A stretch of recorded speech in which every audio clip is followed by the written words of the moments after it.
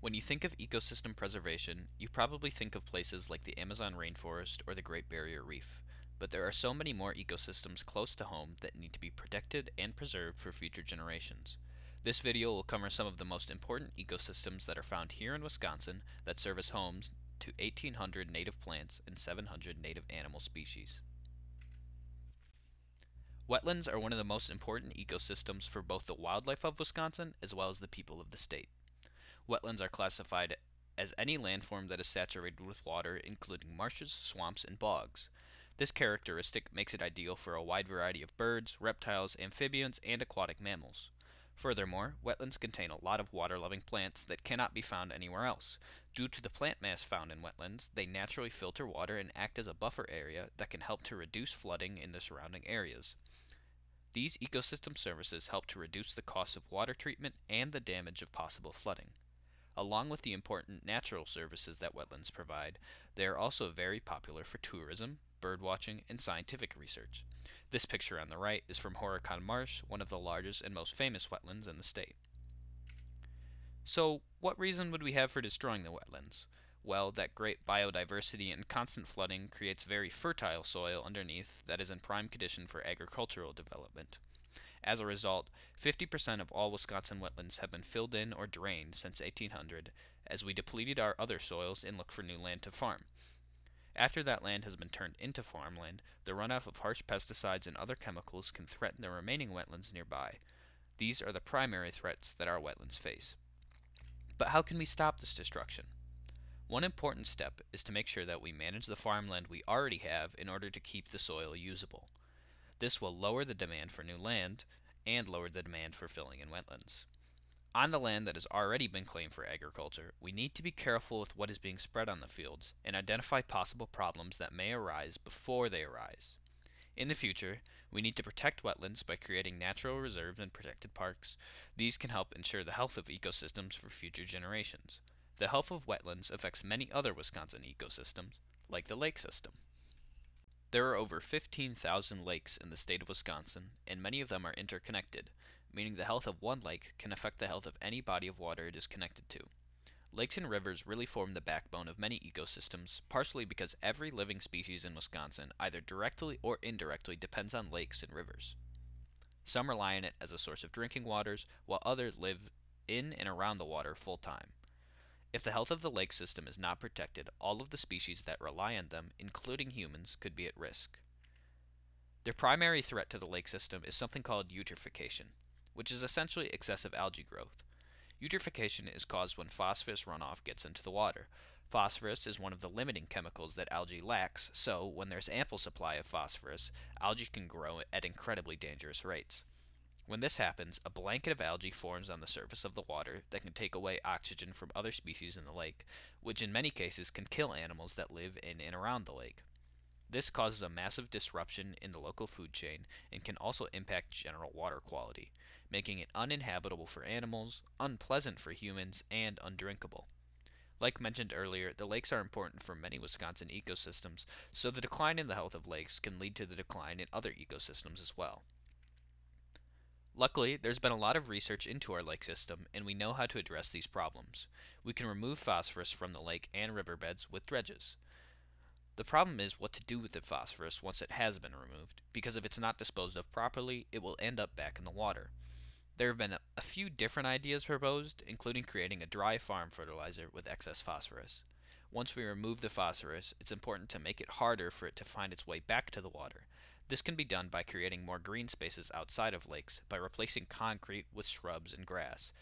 These areas will act as buffer zones to help catch the phosphorus and use it as fertilizer in the grass before it gets back to the lake. Tallgrass prairies once covered almost a third of the entire state. Over time, their presence has dwindled. Most of the tallgrass prairies have been converted into developed cities or farmland because of their flat and fertile soil. Prairies are also threatened by invasive species, poor land management, and overgrazing. So why should we save them? Well, they are important habitat for many landmark Wisconsin species like deer and turkey. They're also an important pollination site for bees and other insects that we depend on to pollinate our crops. The tallgrass itself is an especially resilient plant, with deep roots that help control erosion, filter groundwater, and act as a sink for pollution and carbon dioxide. On the right, you can see just how deep those roots are, over 6 feet in many cases. You can also see Curtis Prairie in Madison, Wisconsin, which is an ongoing natural restoration project. The land for Curtis Prairie was purchased in 1886 for agricultural use, and due to poor land management, had deteriorated by 1932. By the 1960s, the area was essentially destroyed and was in deep need of restoration. The project was a huge success that included new planting methods, soil preparation, and other active management like controlled burning. You can see the before and after of a controlled burning on the right here. The project at Curtis Prairie was one of the first of its kind and serves as a great example of how we can restore prior ecosystems.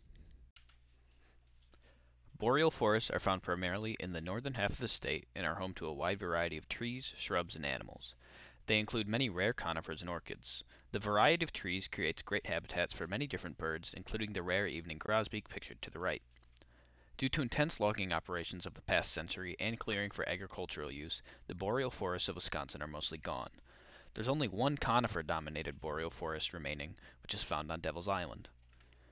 These forests are important not only because they serve as animal habitats, but because they provide many great ecosystem services. Beyond timber, which must be harvested sustainably, these forests provide large amounts of biomass that can be used for biofuel. Much like tallgrass prairies, forests act as carbon sinks as well. Due to the destruction of our forests, many species of native Wisconsin birds are migrating farther north to Canada. So what can we do to restore these forests and bring our birds back? In this case, the obvious solution is the right solution. We need to harvest timber sustainably and replant areas that have been mowed down in the past. When we do replant these forests, we need to make sure it is with a variety of different species of trees, as right now the existing forests are dominated by aspens. When we plant different trees and increase the biodiversity of an area, we make it more resilient against possible future problems like disease and invasive species. One great example of active restoration was done in the Superior Coastal Plain, which restored 120 acres of forest. This is an ongoing, actively managed project that will hopefully create a healthy ecosystem in years to come. Although we may not always think about it, there are active ecosystems within our cities. These ecosystems, which are closely tied to human metropolitan areas, are called urban ecosystems. Like all ecosystems, urban ecosystems are made of both biological and physical components, although many of the physical components within an urban ecosystem are man-made. These components include sewers, sidewalks, parks, roads, buildings, and many other structures. One characteristic of animals within an urban ecosystem is that they tend to be resilient and highly adaptable. Think of pigeons, raccoons, and squirrels, which are commonly found in cities. The plants of urban ecosystems are really important because they help filter air that is filled with car exhaust. Having adequate foliage within a cityscape can help keep pollution lower and air quality higher. Urban ecosystems are particularly unique in that each one is almost entirely shaped by the people who live in it. Every action we make, whether we know it or not, will affect our urban ecosystem. Places like parks must be kept clean and habitable if animals are to use them alongside humans. Furthermore, humans must be careful to not interfere with animal dwellings that they might find within parks. Organisms living within and around an urban ecosystem are more vulnerable to pollution than other populations because they live at such a large source.